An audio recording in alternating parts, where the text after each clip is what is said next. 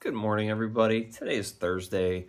I'm hoping you guys had a great week so far. There's only 2 days left in the work week, so that's something to celebrate today. Over the past week or two, I've had a few questions about females, how to tell if they're ovulating.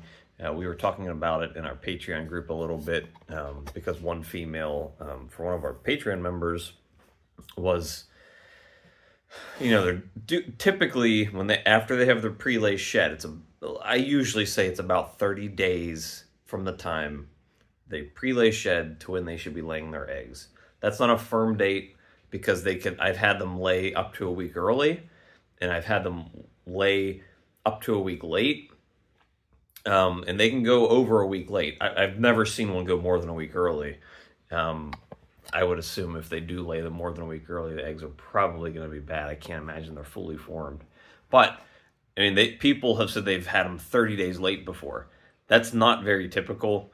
The odds of those eggs being good might not be as high as if they're coming out around 30 days.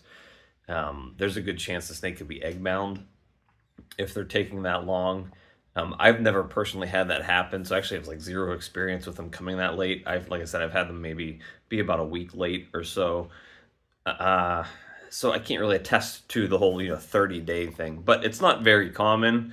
I talked a little bit in a video from last week about signs that your snake is actually gravid, which means pregnant basically.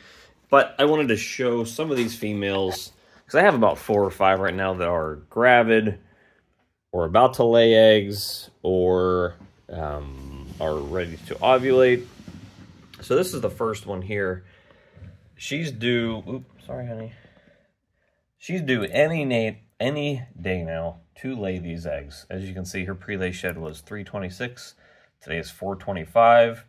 Her back, 2/3 of her body, as you can see, are absolutely humongous.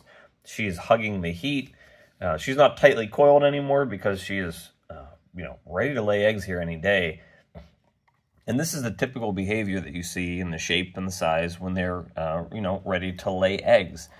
I don't usually see these females moving around a whole lot after their prelay shed. They're usually tucked back into the heat. They're usually tightly coiled up, and they're usually just waiting to lay their eggs there. Every once in a while you'll see them kind of come up here and get a sip of water, but usually I don't catch them do that because it's not very often they're doing that.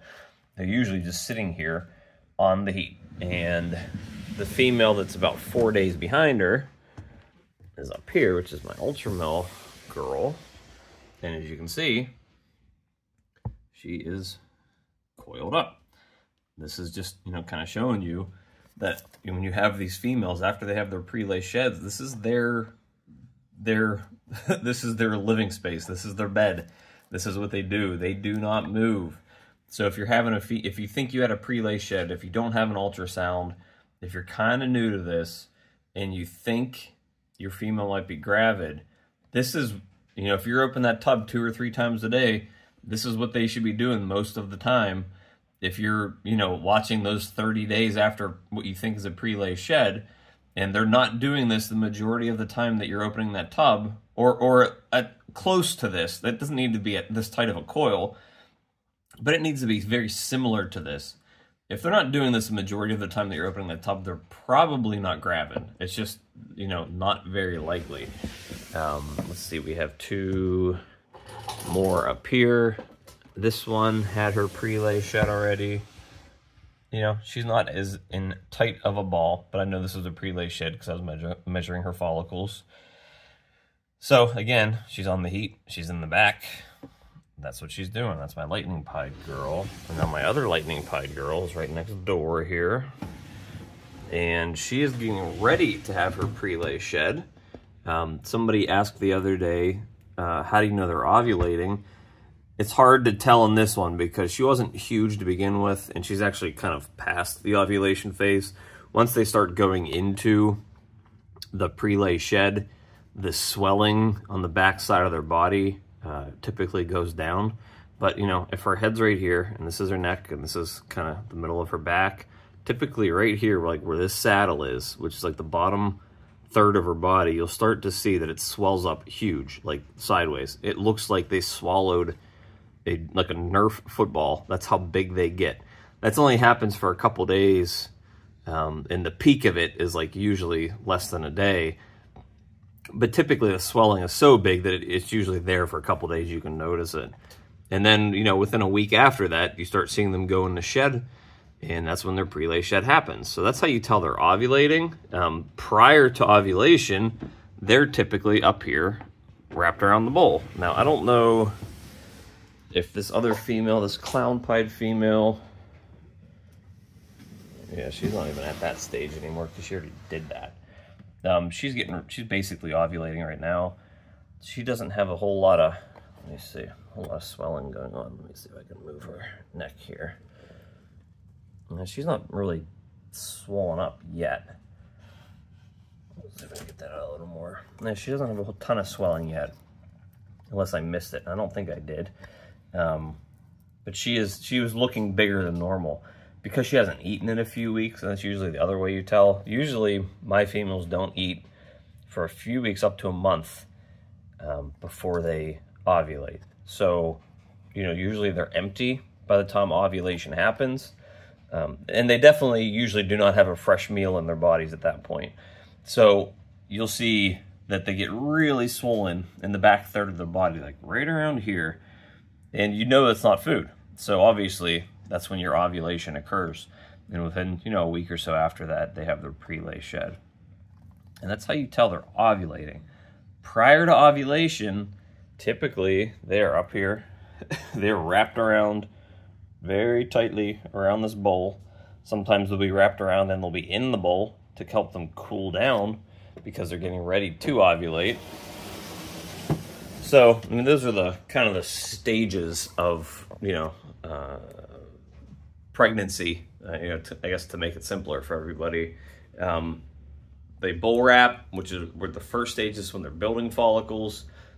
So sometimes be in the bowl to help them cool off.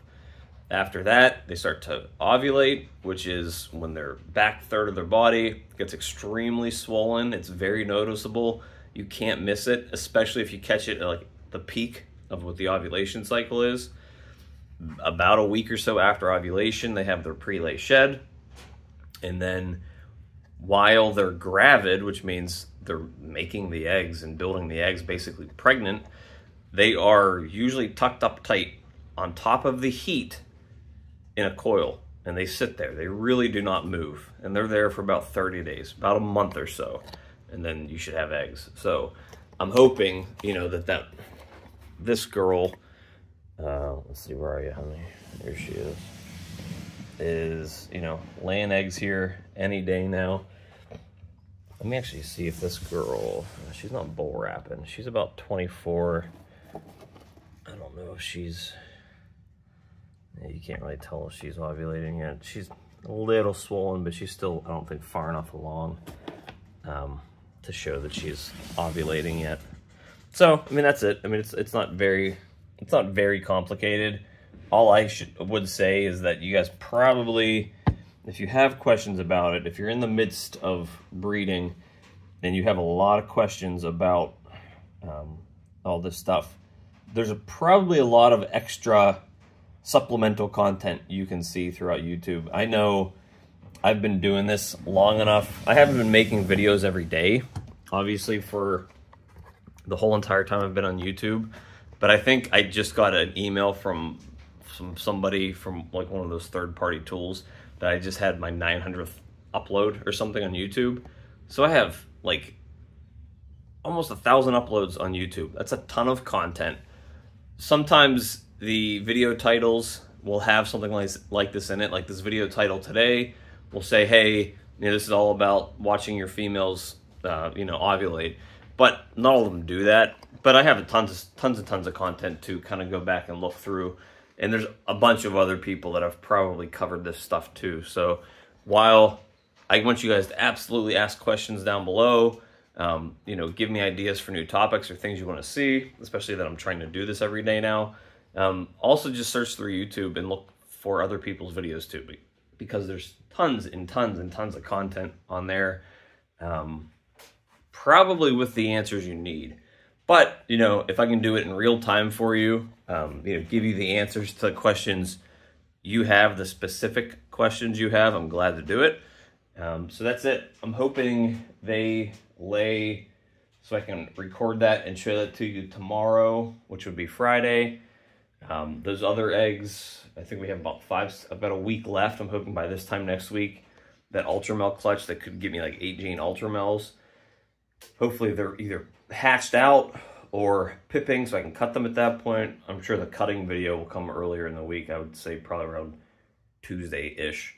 So that'll be early in the week.